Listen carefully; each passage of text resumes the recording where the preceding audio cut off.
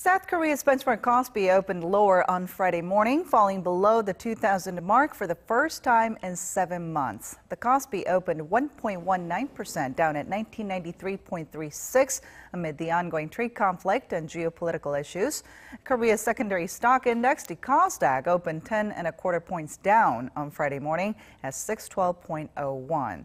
After Japan officially announced a removal of South Korea from its whitelist, the KOSPI dipped to the day's lowest at around 10:20 a.m., but recovered back over the 2,000 mark about an hour later and was trading at 1997.67 as of 11:30 a.m.